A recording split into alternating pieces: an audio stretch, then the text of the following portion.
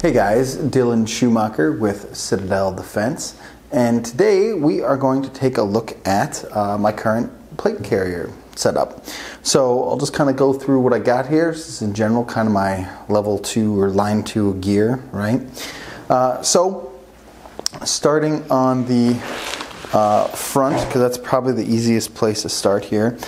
So I currently run 4 mags up front here, and this is on a Haley Strategic chest rig. This is the old Gen 1 with this pretty worthless multi-pouch thing up front here. The new ones don't have this. They got rid of this, and then they just gave you 4 pistol mag pouches or grenade pouches or flashlights or a multi-tool or whatever you can fit in here kind of across the front. They realized this was not very useful and got rid of it. So that's what that is. I just kind of try to tighten it up a lot. I might eventually just cut it off. I've been debating about that. There's really not a whole lot of use for it. Love the rig, otherwise, just not that pouch.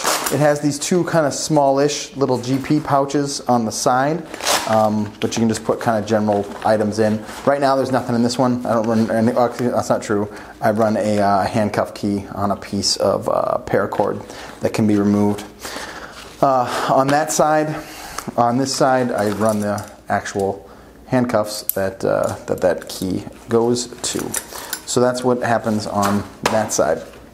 The mag pouches themselves have a plastic insert in them so that you can index them in easily. I run all of that except one.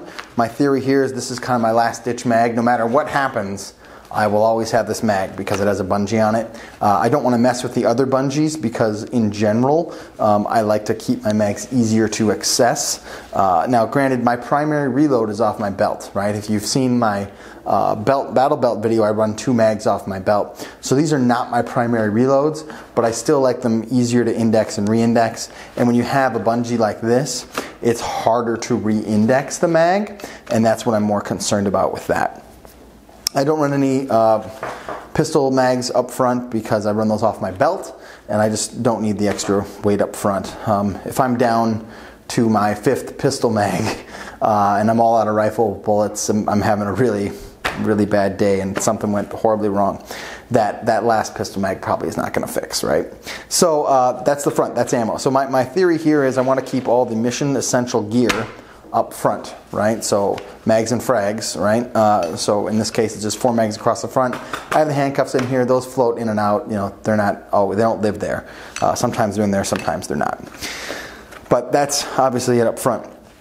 The chest rig itself has a little admin pouch, not the chest rig. The plate carrier itself has a little admin pouch up here. It's about that deep. It's how far I can fit my hand in. I never use that for anything. It's too awkward to get when it's actually on to try to undo this tab and stuff. So that's just not easy. For those of you who don't know, this rig is Velcroed on. So they have a piece of hard-sided Velcro here. There's soft-sided Velcro on your carrier.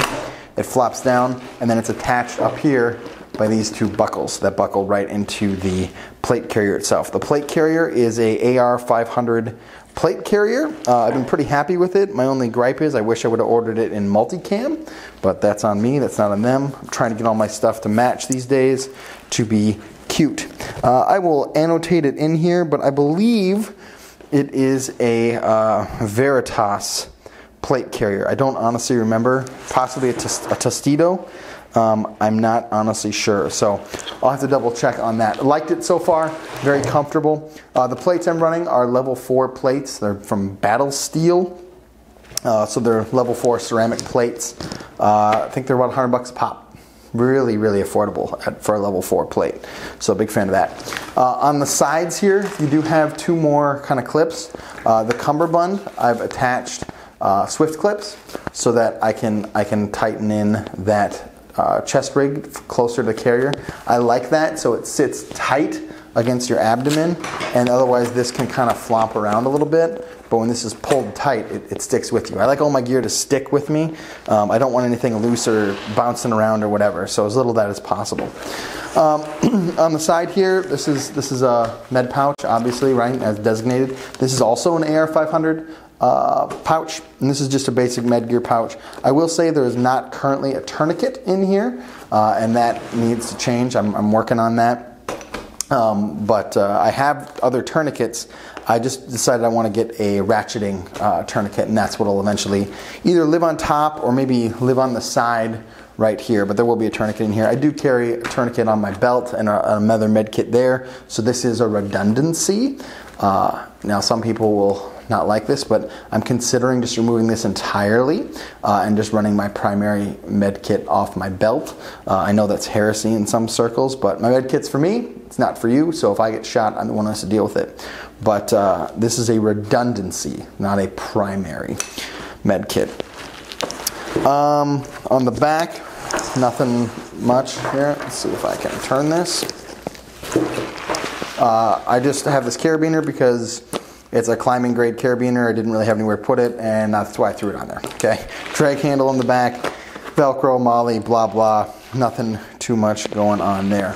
So that's it. That's my plate carrier. It is exceedingly simple. Like I said, I'm just running mags and medical, and that's really about it. So there's nothing fancy going on here. I think that is it. Would love to or not to hear any comments. I guess if you like it or don't like it, I really don't care. Again, it's my plate carrier. It's not yours. Do brave deeds and endure.